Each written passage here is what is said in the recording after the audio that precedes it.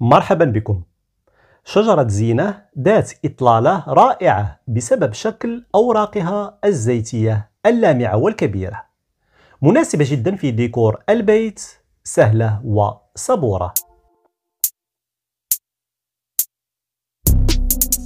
نبدأ بالإكثار، ويكون بالتعقيل بعد قص غصن من النبتة به عدة براعم، إما أن نغرسها مباشرة أو نجدرها في الماء ثم نزرعها بعد تكون الجذور.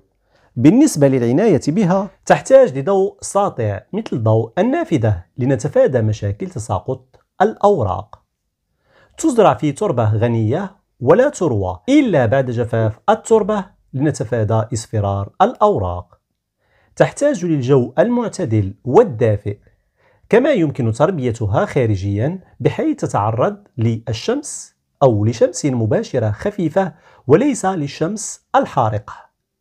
نظف أوراقها باستمرار وأزل الغبار عنها باستعمال قطعة إسفنج مبللة. تنمو على ساق ويمكنك دعمها بواسطة دعامة، والشجيرة ليس لها فروع.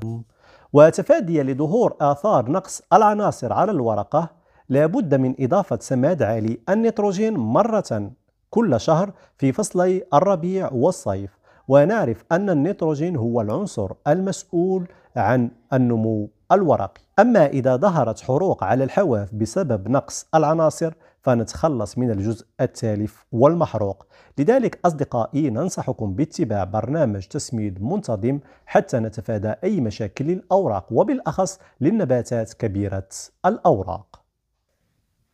زوايا البيت والممرات ستصبح جميلة وأنيقة إذا وضعت فيها الفيكس ليراتا، وهذا أصدقائي هو نبات اليوم.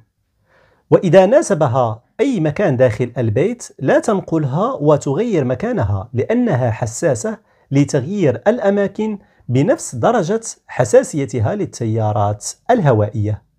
انقلها لحوض أكبر مرة كل سنتان.